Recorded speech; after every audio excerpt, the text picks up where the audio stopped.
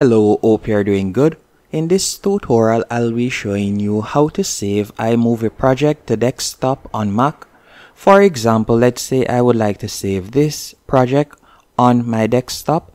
All I would need to do is tap on the share icon in the top right hand corner. Once there, you're going to tap on export file. After tapping on export file, you're going to tap on next. Then you would decide the name of the file. And by the way, this is how yours would look. You're going to decide the name of the file. Then you can see documents right here.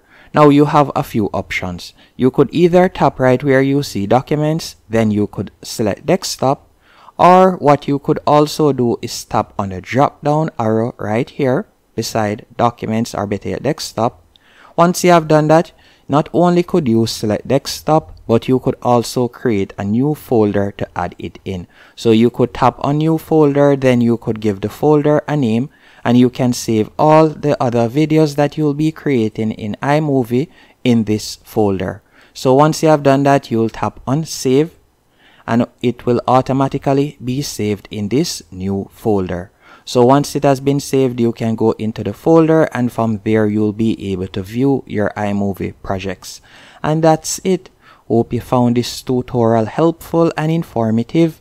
If you did, be sure to hit the like button and subscribe.